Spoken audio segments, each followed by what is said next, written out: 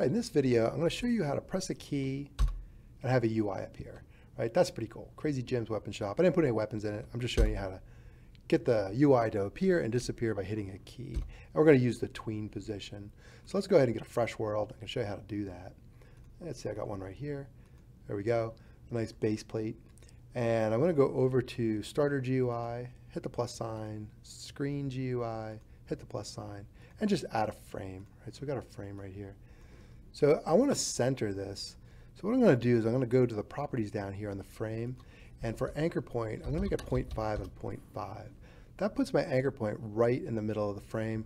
That's going to make it easier to center, because then when we go down to position, I'm going to open position with this, hit that arrow. I'm going to change the first value. So X has two values. It has a scale. I'm going to make that 0.5. That's half of the X axis. So right here. 1 is over here, 0 is over there. So I'm going to go to Y. I'm going to do the same thing. All right, so I say 0.5. Now we're centered. Now, Y is opposite of what you might think. 0 is up here, and then 1 is down here. So if I make this 0, boom, it's halfway off, right? Because it's going to anchor right there at the 0 mark. If I want this to disappear, I could say -0.5. Ah, it's gone. Remember that, because that's what we're going to do when we go to get rid of our UI. We're just going to move it. We're just going to move it way up on the top there, above the visible line. But right now, I'm just going to make that 0.5 in the Y. We're going to keep it in the center. Maybe this is something you want to present your players when they enter the game, so we're going to have the UI visible right off the bat. Let's go to the plus sign. Let's add a local script. I'm not even going to change the name, because I don't want this to be too long. And let's get a variable for UserInputService. That's how we capture our key events. So say game get service, and I'll go UserInputService. Then I'll get another variable, open key. And this is going to be the key that opens and closes our UI. Maybe I should call it UI key. That's fine. Open key is good. We'll say enum key code, and you can pick any key you want. You can pick a whole lot of stuff. You don't even need, it doesn't have to be like an A or a B or anything. I'm going to add a B, right? Just make it boring with a B. We'll say local frame. This is going to be our UI component. And we have our script right on the frame. So script.parent gets us the frame. And then I'm going to have a Boolean value to determine, to tell the script whether the frame is actually open or closed. We're going to start out with the frame being open. So I'm going to say is open is true. So local function on input, and we'll pass in our input value. So we're going to check to see if the input key code equals open key, then, well, we're either going to slide our UI into place or slide our UI out of place. So I'm going to say if is open, then we need to get rid of the UI. It's in our way. I'm going to say frame TweenPosition. I'm going to do this goal position, this udim2 new. This is going to be where we want the frame at the end of the TweenPosition animation.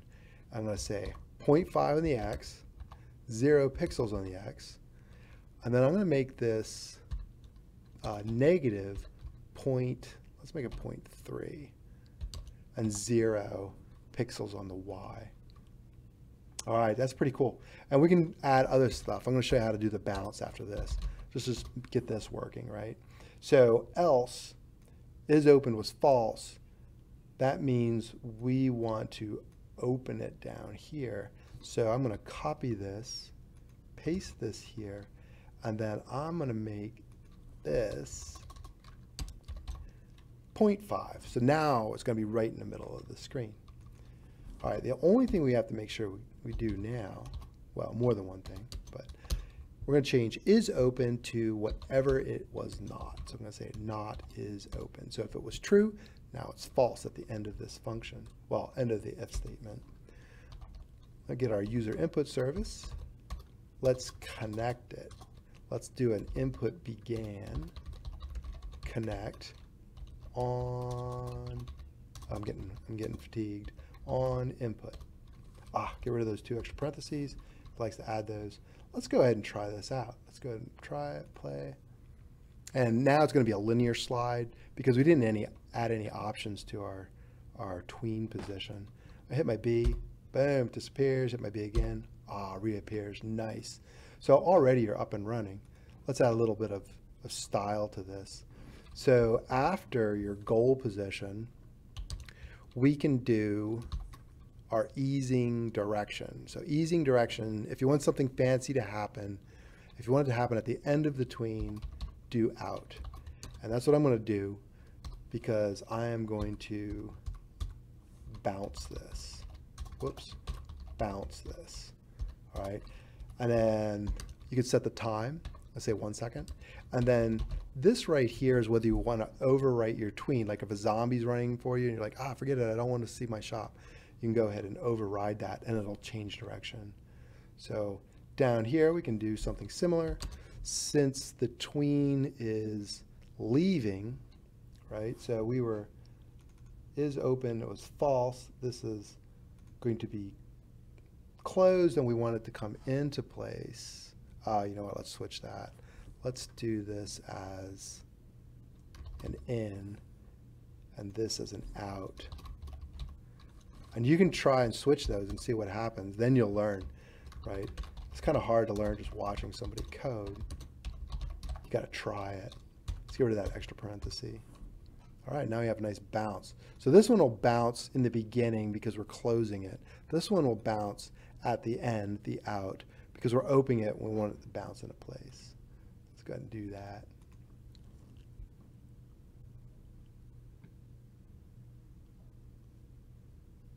And let me hit my B. Boom, there we go.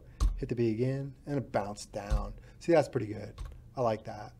If you were to switch that, let's say put an out here. This is when we're closing. You wouldn't really see the bounce. You might see it poke down here at the top, but yeah, you can kind of see it bounce. But you want the bounce to be in the beginning, or maybe no bounce at all when you're closing it. But play around with those values. It's pretty cool. Anyway, that is TweenPosition and the user input service to catch key events.